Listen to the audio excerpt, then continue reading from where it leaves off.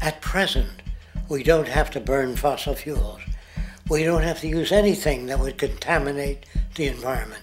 There are many sources of energy available. Alternative energy solutions pushed by the establishment, such as hydrogen, biomass, and even nuclear, are highly insufficient, dangerous, and exist only to perpetuate the profit structure that industry has created. When we look beyond the propaganda and self-serving solutions put forth by the energy companies, we find a seemingly endless stream of clean, abundant, and renewable energy for generating power. Solar and wind energy are well known to the public, but the true potential of these mediums remains unexpressed. Solar energy, derived from the sun, has such abundance that 1 hour of light at high noon contains more energy than what the entire world consumes in a year. If we could capture 1/100% of this energy, the world would never have to use oil, gas, or anything else. The question then is not availability, but the technology to harness it. And there are many advanced mediums today which could accomplish just that, if they were not hindered by the need to compete for market share with the established energy power structures. Then there's wind energy.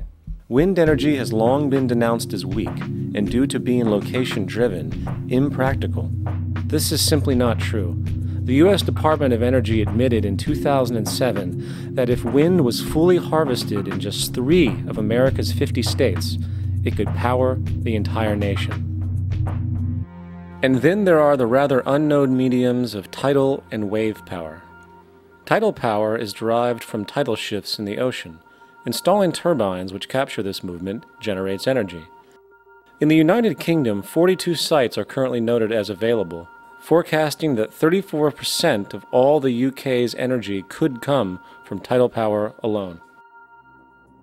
Wave power, which extracts energy from the surface motions of the ocean, is estimated to have a global potential of up to 80,000 terawatt-hours a year. This means 50% of the entire planet's energy usage could be produced from this medium alone. Now, it is important to point out that tidal, wave, solar, and wind power requires virtually no preliminary energy to harness, unlike coal, oil, gas, biomass, hydrogen, and all the others. In combination, these 4 mediums alone, if efficiently harnessed through technology, could power the world forever. That being said, there happens to be another form of clean, renewable energy which trumps them all: geothermal power. Geothermal energy utilizes what is called heat mining, which, through a simple process using water, is able to generate massive amounts of clean energy. In 2006, an MIT report on geothermal energy found that 13,000 zettajoules of power are currently available in the Earth, with the possibility of 2,000 zettajoules being easily tappable with improved technology. The total energy consumption of all the countries on the planet is about half of a zettajoule a year. This means about 4,000 years of planetary power could be harnessed in this medium alone. And when we understand that the Earth's heat generation is constantly renewed, this energy is really limitless and could be used forever. These energy sources are only a few of the clean, renewable mediums available, and as time goes on, we will find more. The grand realization is that we have total energy abundance without the need for pollution, traditional conservation, or in fact, a price tag. And what about transportation?